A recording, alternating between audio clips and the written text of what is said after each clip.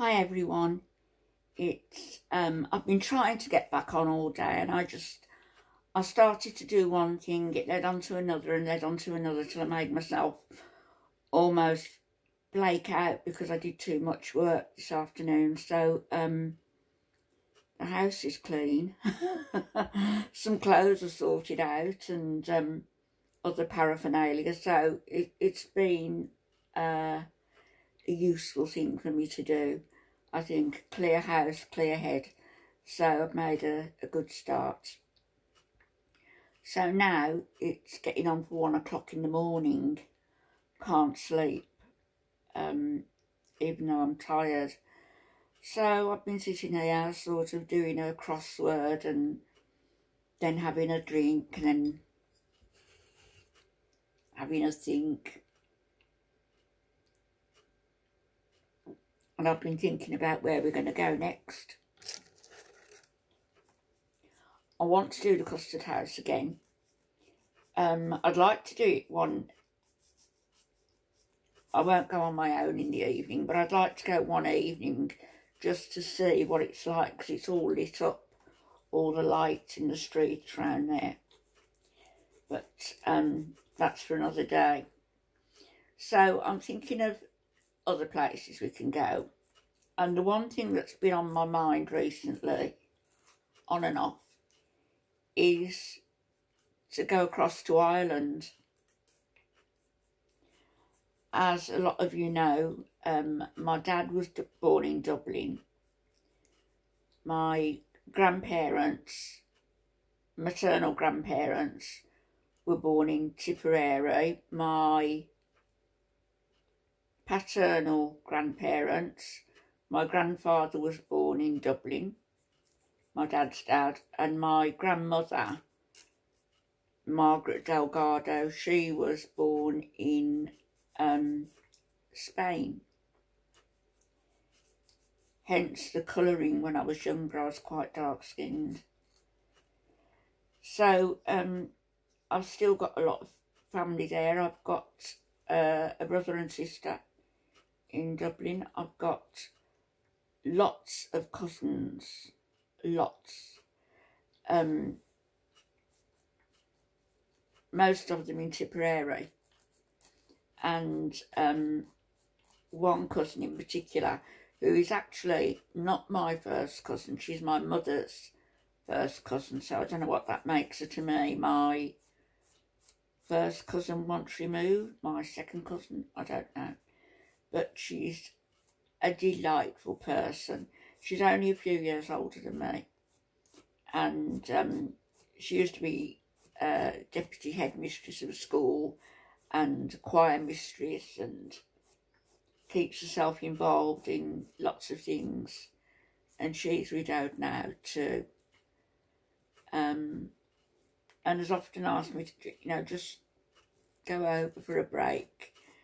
And these bones and these fractured hips and everything, they've stopped me doing so much.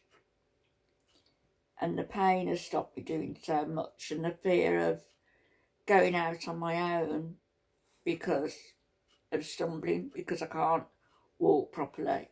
Well, that's all stopping now. I'm not going to be fearful. I refuse to be. I've been out twice now on my own for some hours. I intend to go out again tomorrow morning. We have a funeral to go to. My sister-in-law, it's her funeral tomorrow, which we should be going to, because when I was a little kid, my brother and she were good to me when I was a little girl. And they were godparents to our youngest child also. So I'm thinking that it'd be nice to give her a farewell on her next leg of the journey. And so that's tomorrow morning, with the kids attending also. And then I intend to be out and about Done it again. Haven't got a hanky. Make sure I don't flash you.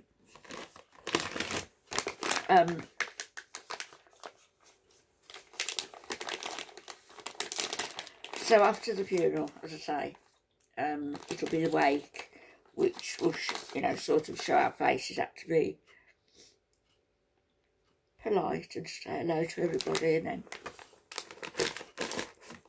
I think my son's got to go to work, and I will do something. Not quite sure what yet. Might just be a bit of shopping, but it'll be something enjoyable, which I shall post.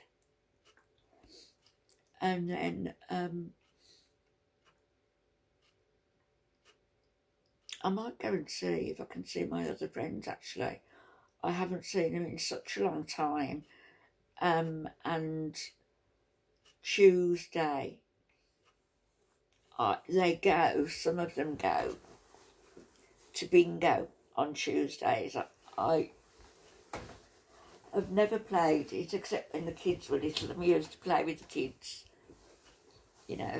but I don't intend to start playing it as an adult, but I just haven't got the patience to do all the stomping out of the cards. But they go to bingo on Tuesday afternoon. So if it's still going at where I'm thinking of, I could go there and have a look in the shops roundabouts up there. Might do that. And Ireland is going to be a definite on my list to do at some stage. And prior to that, I was talking to my son about it today. I need a break.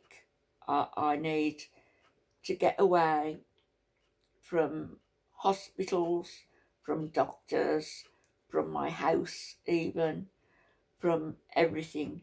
It's been, the last couple of years have been extremely stressful. And last couple of years, let's try the last decade or two. And I need to get away somewhere by myself maybe, and just have a week maybe in a little cottage. And I was thinking on the coast, on the south coast, maybe Devon, maybe Cornwall, I don't know. And beautiful down there, beautiful coastline. And you've got the Jurassic coastline as well. I think, I don't think, if I stayed in Weymouth, I don't think it's too far from Weymouth. So that's somewhere to think about going also. See, we're going to go on all sorts of journeys. I don't just say these things and not cough up. I do what I say. It might take me a little while, but I'm quite proud of myself for what I'm doing at the minute. So please bear with me and be patient. Oh, I did my COVID test after this morning's thingy with my throat. And yeah, it's been like it on and off all day. But I haven't got COVID. I'm COVID free. Otherwise I wouldn't be going anywhere tomorrow. So that's that. I am going to have my coffee. I'm going to have a little think about what I want to say to you, because I haven't said half of what I want to say. And really, it's to tell you what I want to talk about, really. What I feel is vital for me to talk about. For me, to share with you, and to share with maybe somebody who has gone through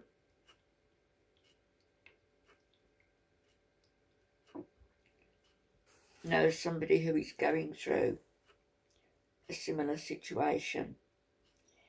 So I'll need to think that through. I can't just come and sit and rabbit on, you know. I need to have it all concise in my head, and so I know what to say. I'm very brave, aren't I? You know, I've only got a bit of cream on my face, and that's it, in my bed. So I'm getting braver and braver and braver. I'll be back. Okay, bye-bye.